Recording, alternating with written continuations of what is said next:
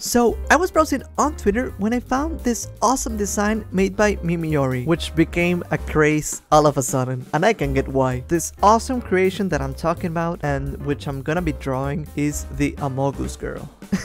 I'm Beetle and I'm gonna be using MSPAINT. So I decided to get weird with this one. I stylized it in a different way, especially the hands. I've been experimenting with different styles for hands, and this is what I went for with this one. I also had fun doing the nail polish, which I had to change in the end because I realized, well, at least in my head canon, that this character would be the type to flip people off, unlike me.